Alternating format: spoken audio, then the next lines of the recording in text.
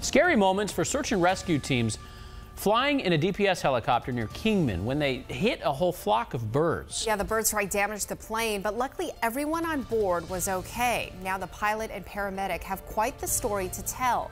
Team 12's Brandon Hamilton stopped by the DPS hangar this morning to hear their story.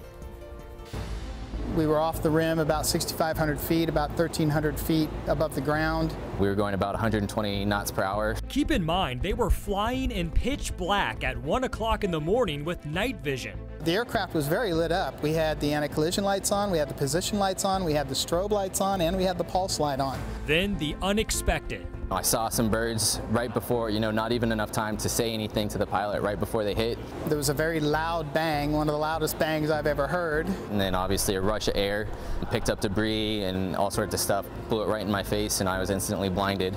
Imagine the shock, but both men stayed calm and did their job.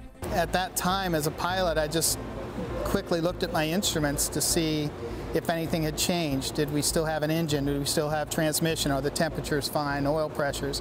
And everything checked out fine. I, reached up, hit the SOS button, put out an alert to let everybody know what was going on, and then let dispatch know what was going on. I slowed down. The aircraft responded well. So at that point, the emergency is over for me. It then becomes an urgency more than an emergency. The men found a large field and landed. This is the aftermath. A shattered chin bubble and, let's just say, bird parts splattered all over the helicopter, inside and out. My torso was splattered with blood, and there was some blood on my face, and there was some blood on the pilot's face as well. I myself have never struck a bird at night flying. That sort of shocked me. As a pilot with 40 years of experience, it comes down to this. It's obviously a story to tell, but it is another day on the job. Brandon Hamilton, 12 News.